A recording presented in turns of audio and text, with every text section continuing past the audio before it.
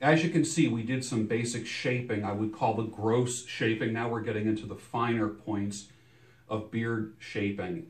I picked out as much as I can, and now I'm going to get in and do some of the detail work, which is pretty much what you would see. I got rid of the stuff that you can see through. I always like to say, if you have a t-shirt that has graphics underneath it, if you can read the graphics, that's where I like to kind of trim the beard, where it's no longer see-through. I want a solid, opaque looking beard. That's what we're going for with D.H. Waldman here. So let me just blow some of that hair off that we trimmed.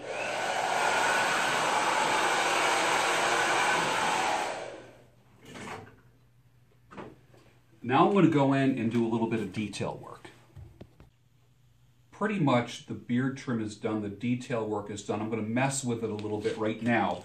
And I'm going to do what I call provoking the beard. And that would be kind of mimicking the effects of a collar hitting it, or the wind as you're walking outside, or putting on a hooded sweatshirt. What does your beard do when it encounters everyday life? So let's just mess around with it a little bit. And one of the things I do is I just kind of knock it around a little bit to see what happens.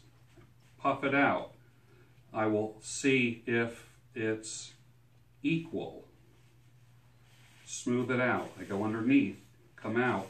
A lot of times there's long hairs that might be coiled up in the beard, and a 6-inch hair will be like sticking out, 6 inches beyond the bottom of the beard. So, and you might not find that until the next day.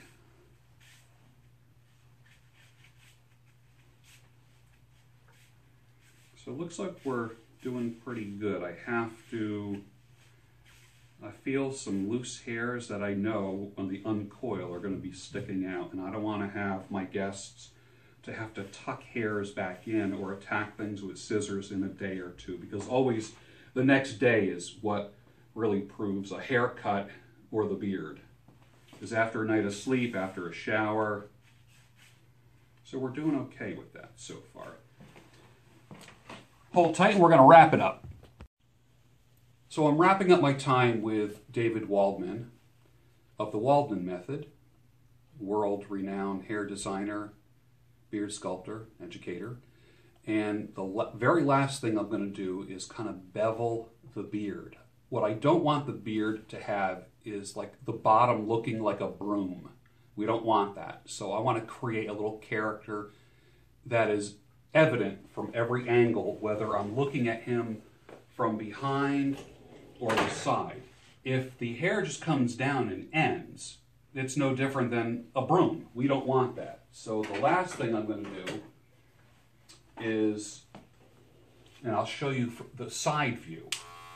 I'm using the cordless wall magic clip. These are great. I'll put a link down below where you can get these. It's my favorite clipper. They're lithium ion. They're incredible. Had to put that plug in there. So I'm looking to create an arc that starts here and ends here. So I'm literally just curving, curving, curving. So what I'm not doing is just going boom, boom, boom, like that.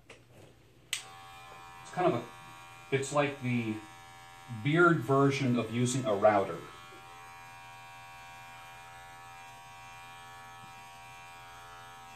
And you have to do this with big beards in order to make them look civilized. So now we are finished with David Waldman's beard. Beveled, trimmed, groomed.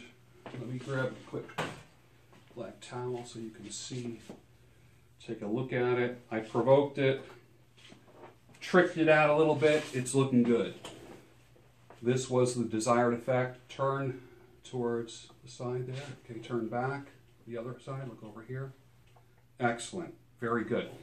That is how you trim a big beard. Now, the interesting thing about this beard is that it's very curly, and you have to honor the curls. You can't try to straighten out a beard that's not straight, because I want him to be able to reproduce this type of grooming on a daily basis. He's in the hair industry for a living. He's a leader in the world doing certain styles of haircuts, and he's also a beard sculptor as well. And we're working on some collaborations right now and bringing some of our talents to salons as salon educators, helping stylists learn how to deal with beards and not be so scared of them. So we're open to those possibilities as well. So, all right, so what do you think? I think it looks tremendous. Yeah. I'm very happy with the shape. I think you did an outstanding job. Great. As always. Thank you. And you can follow D.H. Waldman on Instagram, and I'll put that link down below. So thanks, everybody, for watching. Thanks, everyone.